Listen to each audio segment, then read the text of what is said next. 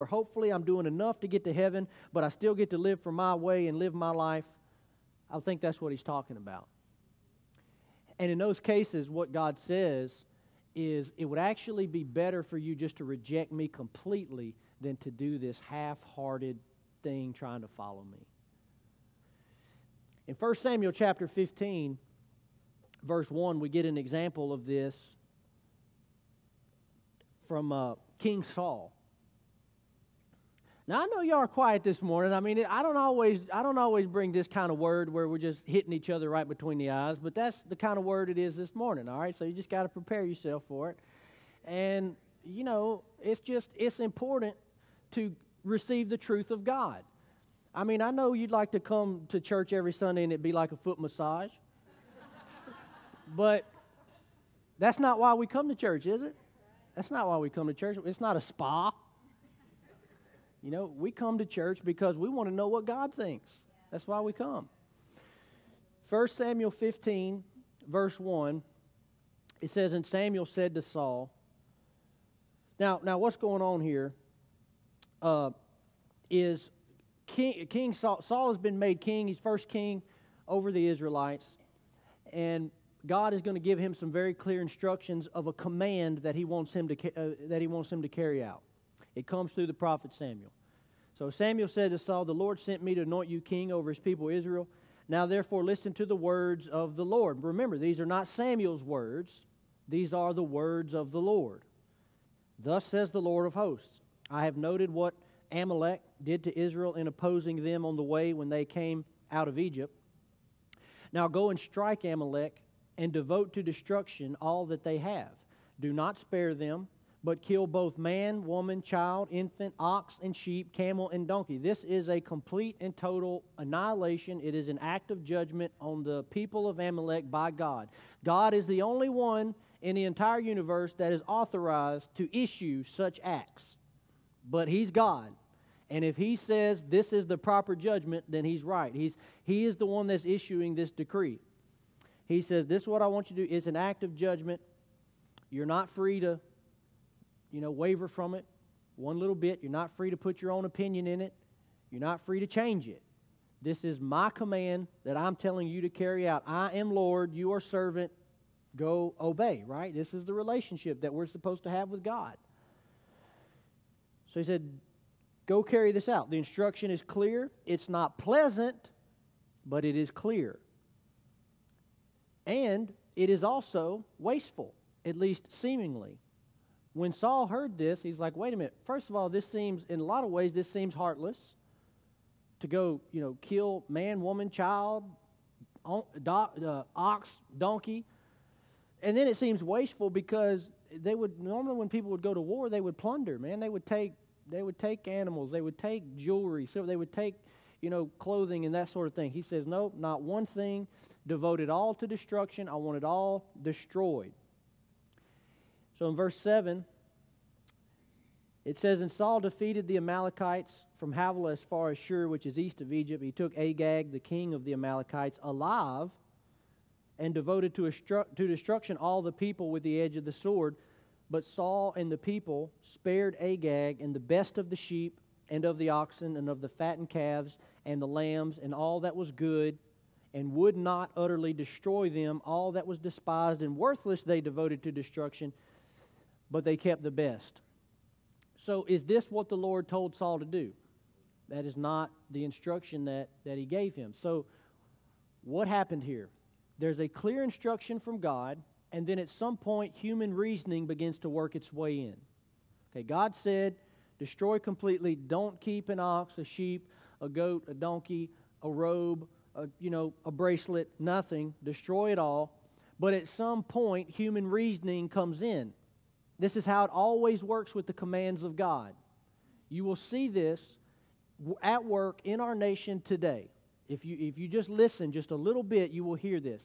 Well, what does the Word of God say about this issue? What does the Word of God... Well, it says this, but...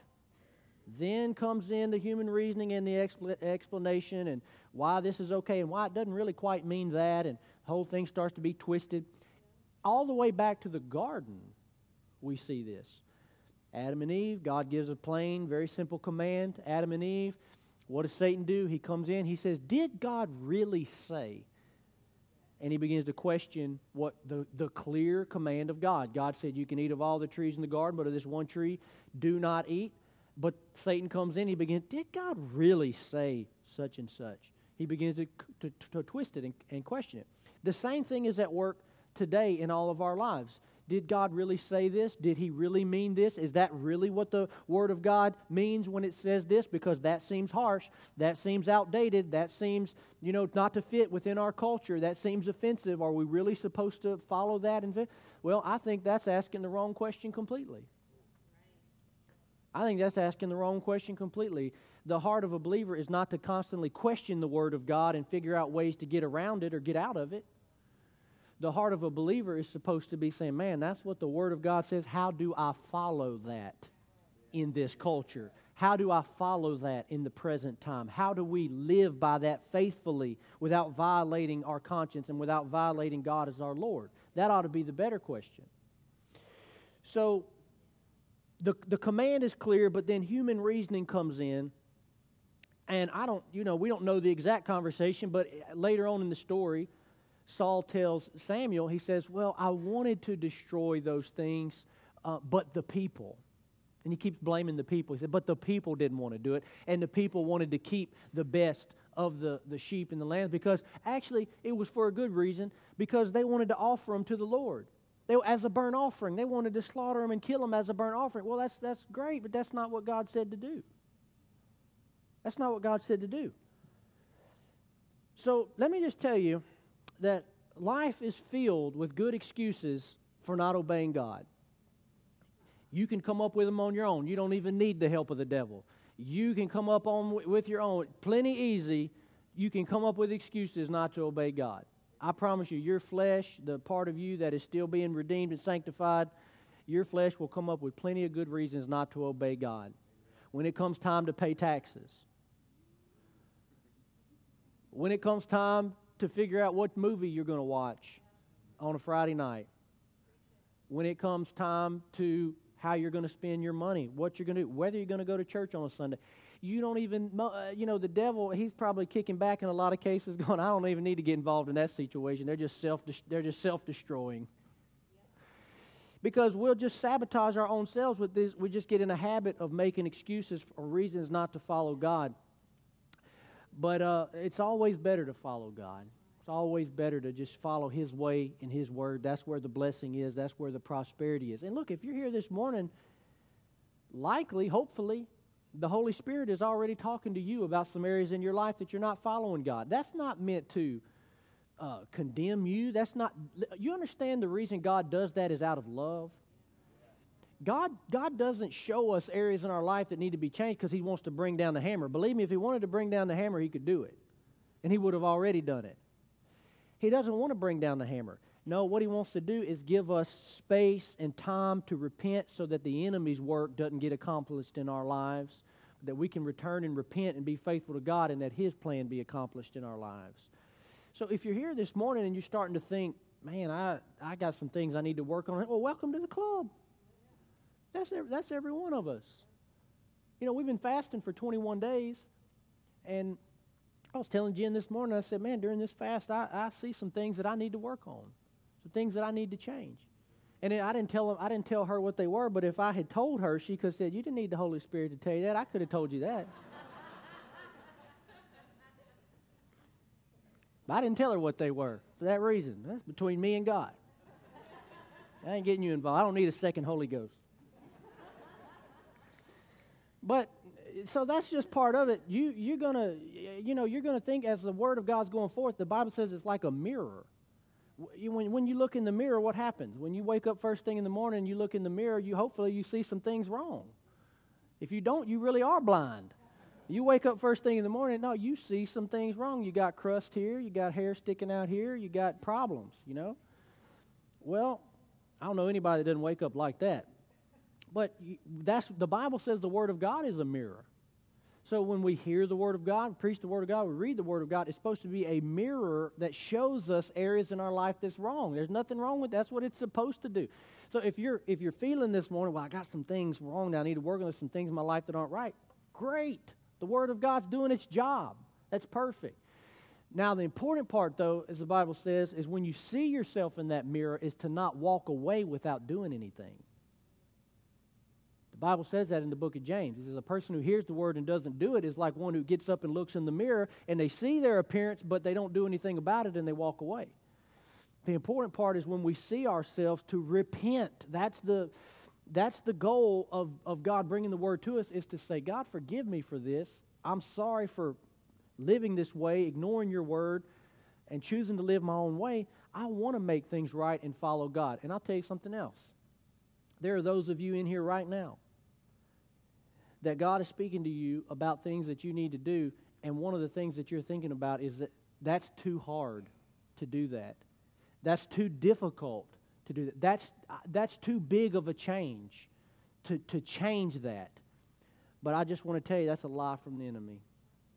When you have God on your side and God is for you, and you start trying to go in the path of God, listen, His favor and His grace is going to come on your life. And He's going to help you to do that. Yeah, it may be difficult to make some changes that need to be made, but it's going to be worth it. It's going to be worth it. So Saul allows the human reasoning to come in. He didn't kill King Agag as he was supposed to. He did not kill the animals as he was supposed to. He let them live. And then in verse 10, it says, the word of the Lord came to Samuel, I regret that I have made Saul king, for he has turned back from following me and has not performed my commandments. Samuel was angry, and he cried to the Lord all night. Now notice, Samuel's more upset than Saul is. Saul's not upset that he disobeyed God. Samuel's not even the one that disobeyed God, but he's staying up all night and praying about it. He's angry. He's frustrated. He's crying out to the Lord on Saul's behalf. Saul ought to be the one crying out for his own sin. Samuel didn't even do anything wrong. He's crying out on behalf of Saul. Verse 13, Samuel came to Saul and said to him, and Saul said to Samuel, blessed be you to the Lord. I have performed the commandment of the Lord. So apparently Saul slept great that night. Saul didn't miss a wink. He didn't stay up all night. No, he woke up fresh, perky, happy. He walked up to Samuel. Samuel, blessed be you to the Lord. I have performed all the commandments of the Lord. There is that incredible deception. Once again, he hasn't done what the Lord asked him to do, but he's convinced himself that he and God are good. This is amazing to me. This is amazing to me.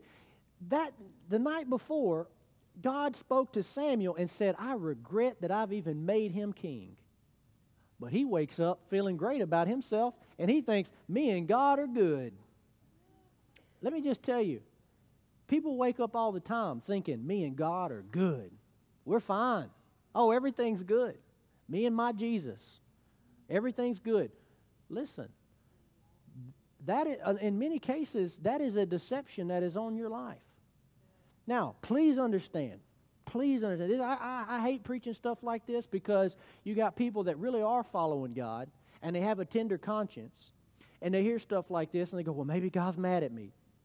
If you're living right and you're following God and you're doing your best to follow the Lord, there is tremendous grace. There is tremendous love. There is tremendous grace and love for our mistakes. Okay, when we sin and when we make mistakes, that is not what this is, though. Okay, this is not, oh, I made a mistake. This was a purposeful and willful act of disobedience against God.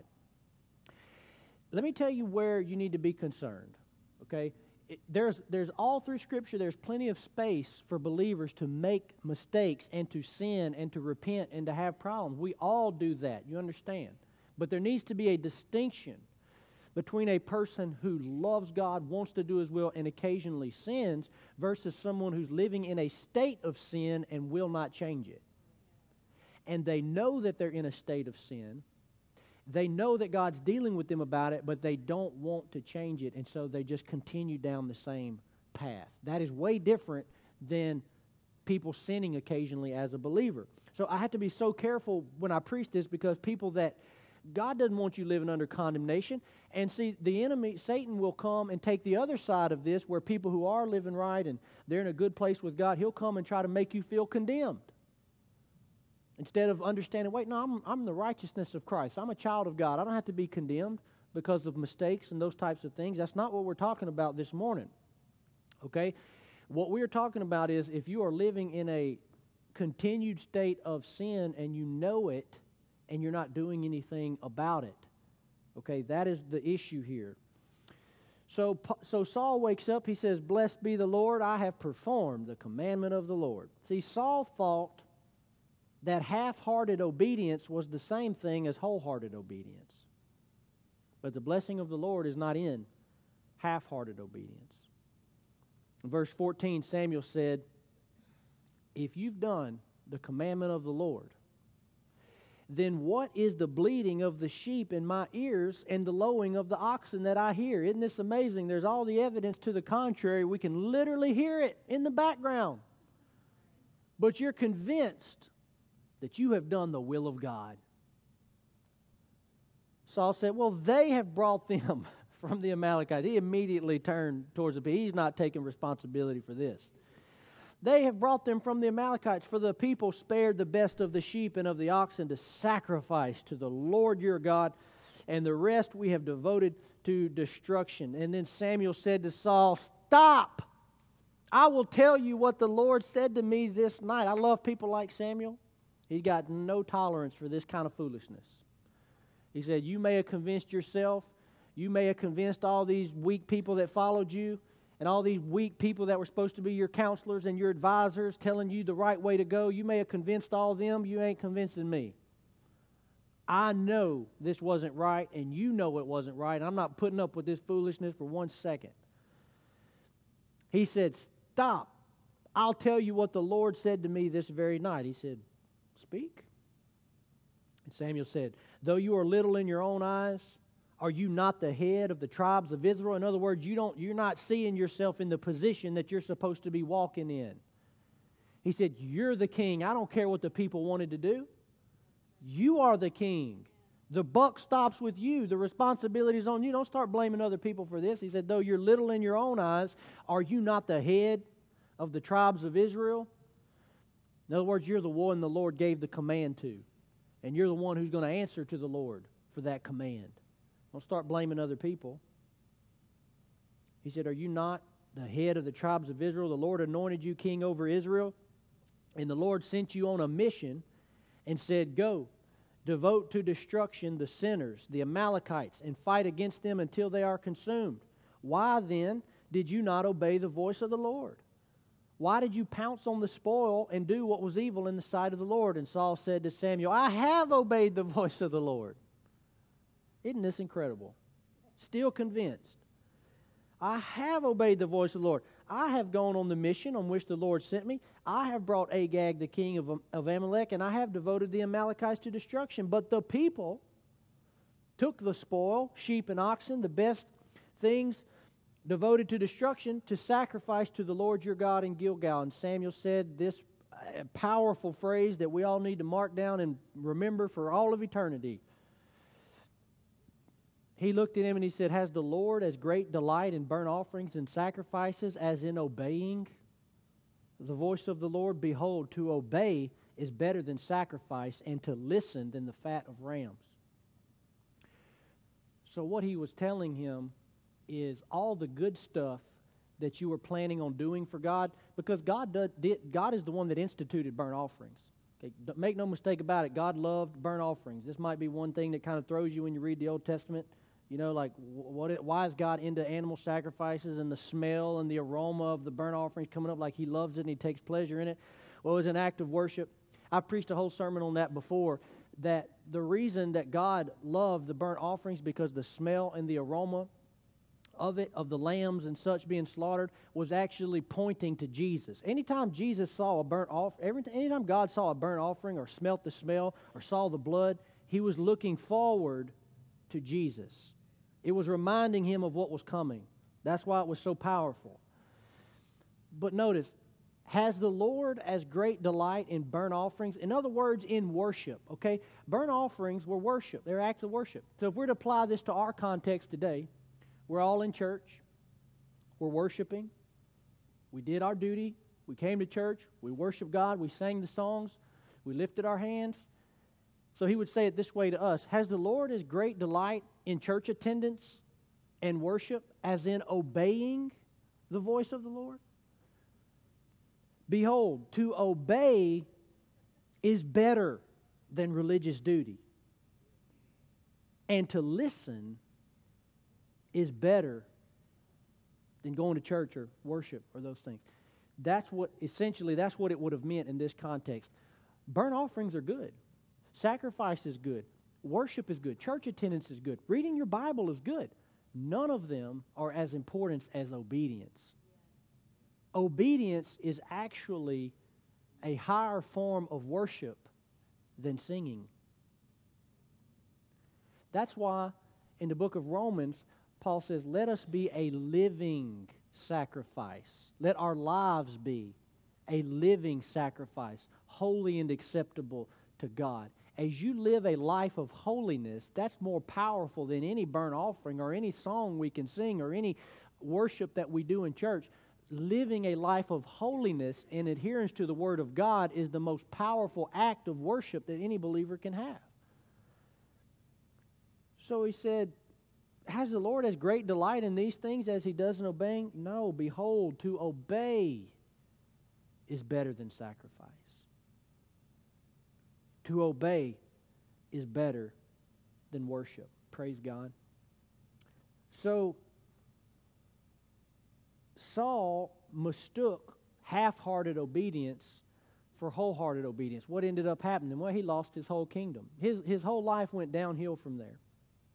Now, when you read the Old Testament, you got to filter everything through the cross. You know, the Old Testament, things were a little more harsh. Things were intense. People dropped dead, on the spot for things. But in the New Testament, thank God we've got the cross. Some of us, if we lived in the Old Testament, we'd already be dead. We wouldn't even be here this morning. But praise God, we don't live in the Old Testament. We live in the New Testament under the blood, under the cross. Amen. So there's a lot of mercy and a lot of grace that is for us, but still make no mistake about it, God's heart on the issue is the same. God never changes. He may not punish the same way. He may not issue judgment the same way, but make no mistake about it, he feels the same way about sin as he did in the Old Testament. He feels the same way. It's not changed on that at all. It's just that in his mercy and because of the sacrifice of his Son, that judgment is slower. And oftentimes consequences are slower. But God feels the same way. His heart for us is repentance. His heart for us is not judgment.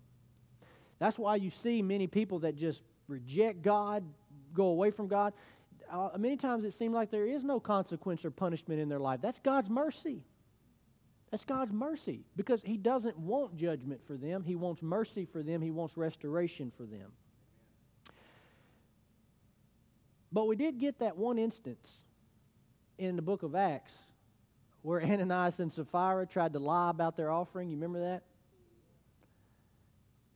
And I always kind of laugh when I think about that because they bring their offering and they lie about it. See, everybody was selling their pieces of land and bringing the money as proceeds to the church.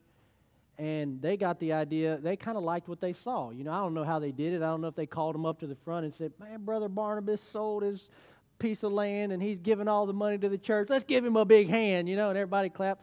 I don't know if it happened like that. Probably not. They didn't care about that, as much maybe.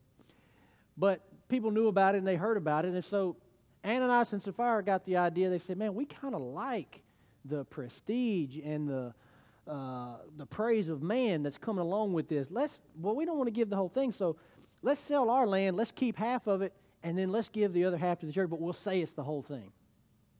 And so, now you realize they could have kept half. That was their prerogative. The problem was that they lied about it.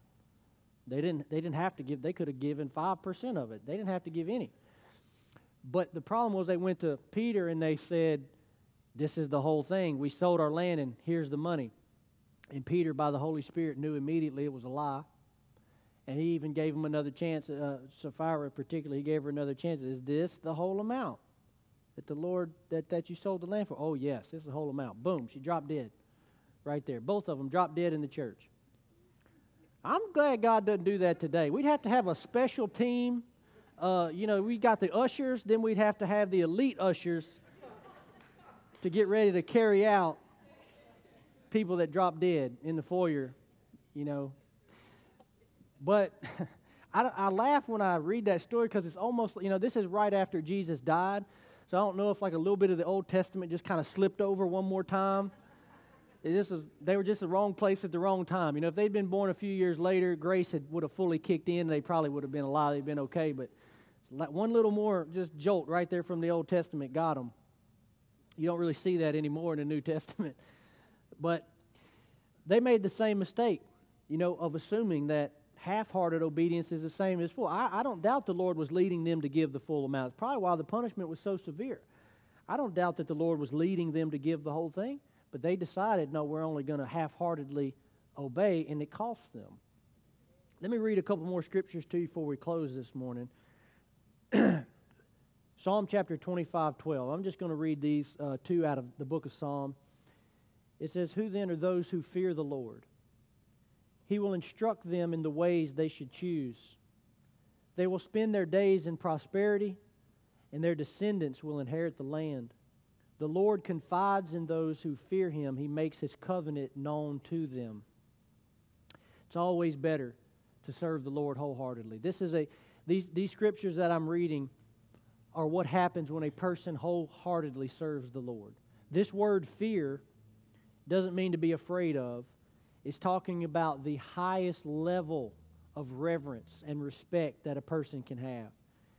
He says, who are those who fear the Lord, who have the utmost reverence and respect for His presence, for His word? He said, there's a few things that will happen. Number one, He will instruct them in the way they should choose. Isn't that powerful? Boy, how many of you could use some instruction from the Lord about the way that you're supposed to go and the things you're supposed to do? It's a byproduct of serving the Lord faithfully. When you fear the Lord, and He said He will instruct him in the ways they should choose. They will spend their days in prosperity. God's not against prosperity. Matter of fact, it is a reward for serving the Lord faithfully. Their descendants will inherit the land. In other words, it's going to spread from you to your kids. It's going to be a generational thing. The Lord confides in those who fear Him to make His covenant known to them. Man, He says this is talking about friendship with the Lord. He says there'll be just like Moses, God spoke to Moses face to face to his friend. The Lord confides in those who fear Him. Amen. Psalm 128:1 says, "Blessed is everyone who fears the Lord, who walks in His ways. You shall eat the fruit of the labor of your hands. You shall be blessed. It shall be well with you. Your wife will be like a fruitful vine within your house. Your children will be like olive shoots around your table. Behold, thus shall be the man who fears the Lord." Praise God. So there are nothing but blessings that come from following the Lord and fearing the Lord. It doesn't mean you won't have trouble, difficulty, issues. It just means that when you do have them, that the Lord is with you to go through them. Help sort them out. His favor's on you. People that fear the Lord go through difficulty just like everybody else. So the difference is you have God with you to help you get through it, sort it out, get answers you need, have favor, have grace, doors open up for you. He gets you through the whole thing. The last thing I want to tell you this morning as we close, when we're reading about the blessing of the Lord, you get all these descriptors in Scripture. You get prosperity. You see the family. Your wife will be a fruitful vine. Your kids will be olive shoots around. You get all these different things that are trying to describe what the blessing of the Lord is about. But if you've never lived under the blessing of the Lord, it's really hard for your mind to grasp exactly what it is and what it looks like. It's kind of like if you'd never had Ben & Jerry's ice cream, and I was trying to describe to you what it was like. I mean, I can go through the chocolatey flavors and I can go through it. But if you've never had ice cream, it's like, man, I could tell he's really excited about it, but I've never had it. It's just hard to explain. The blessing of the Lord's kind of like that. I mean, it's better than Ben & Jerry's. I'm not trying to say that, maybe that was a bad example, but I'm just saying the blessing of the Lord is hard to explain if you've never walked under it, because it permeates literally every single area of your life. Yes, it's your wife and your kids and your prosperity and your bank account and those things, yes, but it's so much more than that. It has a lot to do with just a general contentment that you live in, no matter what state your life is in. It has to do with supernatural peace and supernatural joy that can't be obtained any other way. It has to do with your fellowship with God and the relationship that you have with Him. And so, all I want you to understand this morning as we get ready to leave is you can walk out of this place the same way that you came in, or you can make an adjustment this morning.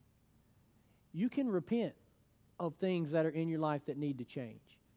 It's not really a prayer that we're going to pray. I mean, we'll have a time of prayer at the end, but it's not about saying a prayer.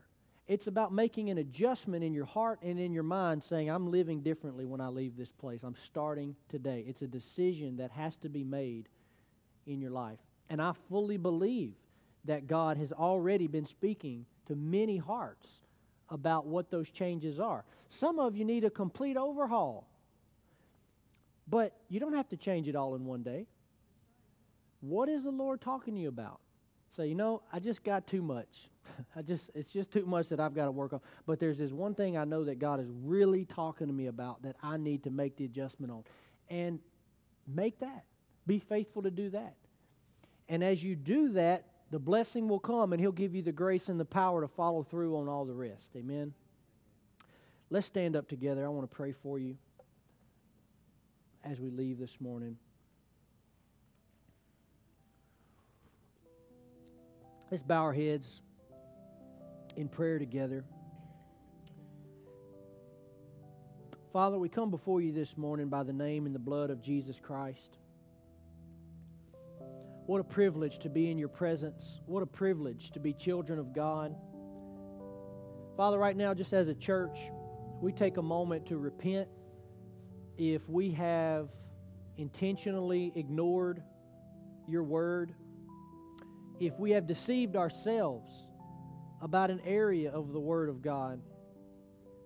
God, if we're living in ways that we know we shouldn't be, God, we just repent right now. We take a moment to ask you to forgive us, to make changes in those areas. God, I pray for every person whose heart this morning is filled with the desire to repent and change. I pray that they would not fight this fight on their own, but God, that you would empower them through your word. You would empower them through your Holy Spirit to make the changes that are necessary. And God, I pray that as people turn and they reach out to you, that they would find favor, they would find grace, they would find mercy, they would find strength to help them do the things that they need to do. God, I give you praise for that. We ask for your help and your assistance this morning in Jesus' name. With every head bowed and eye closed this morning, I want to give you an opportunity. If you're in this room today, maybe you've never given your life to Jesus Christ. Maybe you've never committed to be a follower of Jesus Christ. You can do that this morning. If you say, I want to make that commitment this morning, I want to be a new person, I want to put my faith in Jesus Christ for my salvation, I want to repent of my sin and turn to God. If that's you, you can do that this morning. Or if you've done it before, but you know you're away from God and you need to make things right this morning, I want to pray for you. God's going to hear your prayer. As I said, the prayer is not the end all, but it's a beginning of what God wants to do in your life. It begins with making that commitment to God. And so if that's you, I want to pray for you. I'm not going to embarrass you, make you come down to the front, anything like that. I just want to pray for you right where you're at in your seat this morning. God's going to see you. God's going to hear your prayer. It's between you and God. If that's you this morning, I want to pray for you. Would you just lift your hand? Don't be ashamed. Just lift it up so I can see it. I want to pray for you this morning. Praise God. You can put your hands down. Here's what we're going to do. I'm going to pray for you, and then I'm going to ask you to repeat a prayer after me that you're going to pray to God. Father, I pray for those that lifted their hand this morning. God, they're reaching out to you. They're making a commitment this morning saying, I want to live for you. I want things to be different in my life. I want to be a sold-out follower of Jesus Christ, wholeheartedly, completely. Father, I pray that you would honor their action and their decision of reaching out to you this morning, and that you would pour your Spirit out upon their lives. You would wash them clean this morning by your Holy Spirit. Let them walk out of here today free from guilt, free from the weight of sin, free from addiction, God, free from the power of sin. Just break that off of their life in Jesus' name this morning. Father, I pray that as we pray to you in just a moment, that, Father, you would respond to their prayer, that as we draw near to you, you would draw near to us, and that you would do the work that only you can do in their lives, that you would transform their heart, you would transform their inner man and create a new creation on the inside of them, that old things would pass away and all things would become new as they reach out to you this morning. In Jesus' mighty name. Now, if you lifted your hand, I want you to pray this prayer after me. You're not praying it to me. You're praying it to God. So I want you to focus on God. He's going to hear your prayer. Congregation, feel free to pray along with us. Say, Dear Heavenly Father, I repent of my sin. I ask you to forgive me. Today, I want to be different. I want to be a child of God. I put my faith in Jesus Christ for my salvation. In Jesus' name, amen. Praise God. Let's give those a hand that lifted their hand this morning. Now listen, if you raised your hand this morning and you prayed that prayer, God heard your prayer. I want you to understand it's just a beginning. It's not a solve all, issue, but it's a beginning to say, I want to live for God. I'm making a choice to begin that journey today, and God heard that prayer. The best thing you can do to continue that decision is to continue coming to church, to hear the Word of God each week. Let your spirit grow. Get in the Word of God. If you have a Bible, get in the Word of God each day. Find out what the Word of God says. Begin reading the New Testament. Let the Lord speak to you through the Word of God. If you don't have a Bible, we can get you one. You can speak to me. You can speak to, our ushers, our weekend experience team. You let somebody know, we can get you a Bible. Let me pray for you as we're dismissed this morning. Father, I thank you for the powerful work that you've done in our hearts and lives this morning. I pray as we leave today that your Spirit and your presence would go with us, God, into the afternoon, just as we bask in your presence, Lord, and rejoice in the joy and the peace that's in our heart. Thank you for every good thing that you've done in our life. Lord, we love you and bless you as we leave this place today. In Jesus' mighty name, amen. Praise God. You guys are dismissed.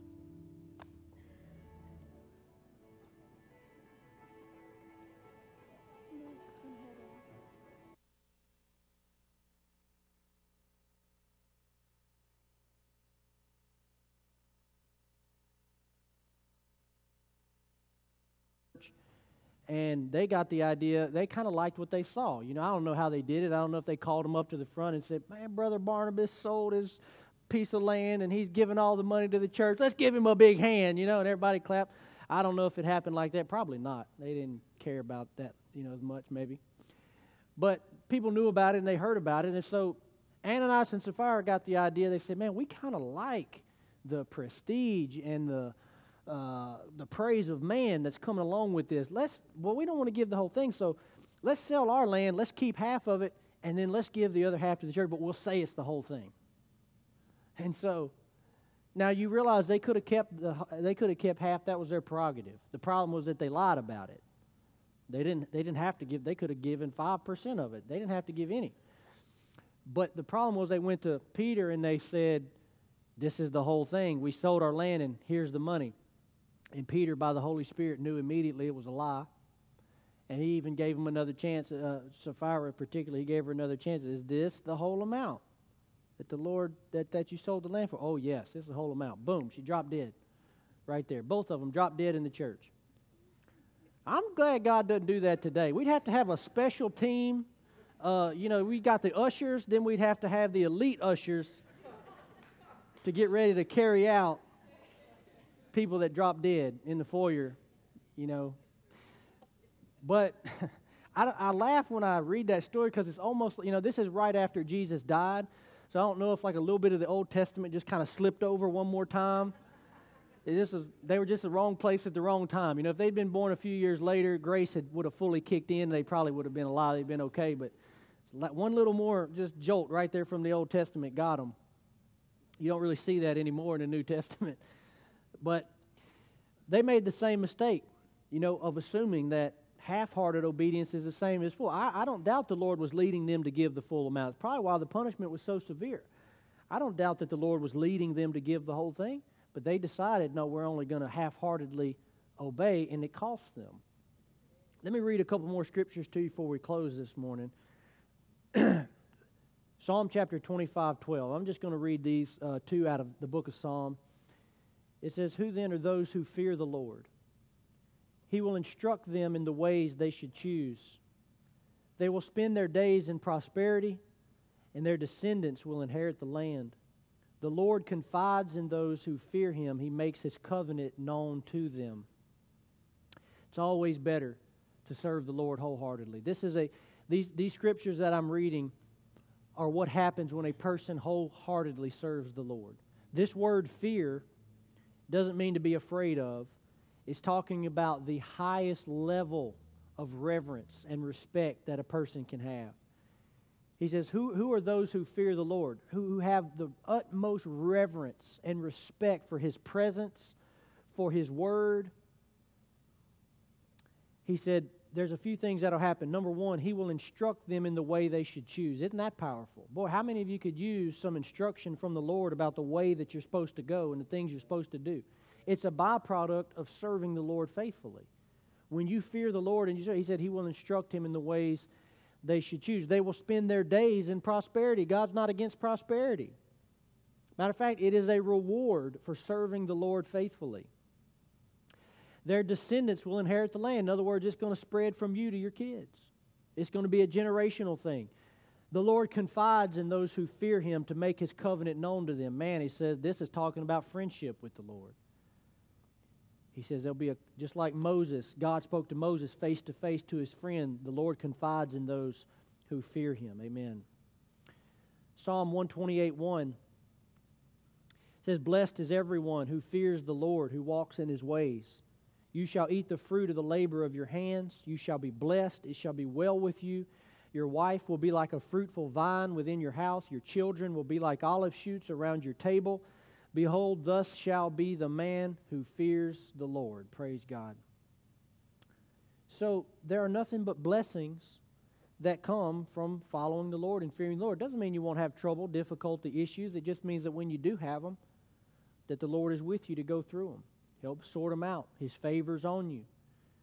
People that fear the Lord go through difficulty just like everybody else. So the difference is you have God with you to help you get through it, sort it out, get answers you need, have favor, have grace, doors open up for you. He gets you through the whole thing.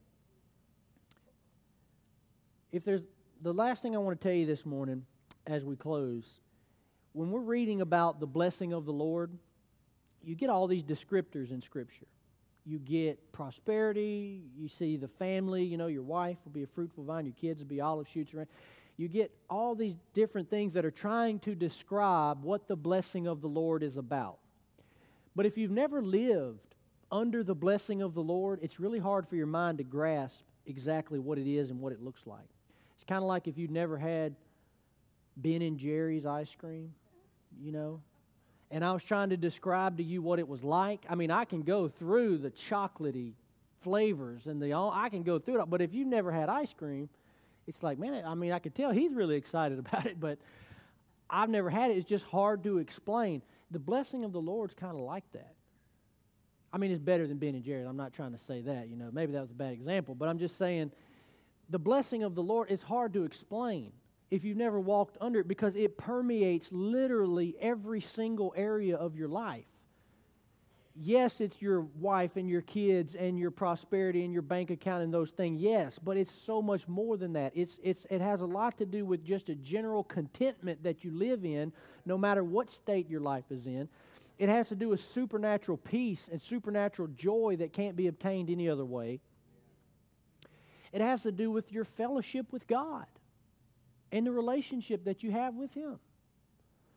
And so, all I want you to understand this morning as we get ready to leave is you can walk out of this place the same way that you came in, or you can make an adjustment this morning. You can repent of things that are in your life that need to change. It's not really a prayer that we're going to pray. I mean, we'll have a time of prayer at the end, but it's not about saying a prayer. It's about making an adjustment in your heart and in your mind, saying, I'm living differently when I leave this place. I'm starting today. It's a decision that has to be made in your life. And I fully believe that God has already been speaking to many hearts about what those changes are. Some of you need a complete overhaul, but you don't have to change it all in one day. What is the Lord talking to you about? Say, I just got too much. It's just too much that I've got to work on. But there's this one thing I know that God is really talking to me about that I need to make the adjustment on. And make that. Be faithful to do that. And as you do that, the blessing will come, and He'll give you the grace and the power to follow through on all the rest. Amen? Let's stand up together. I want to pray for you as we leave this morning. Let's bow our heads in prayer together.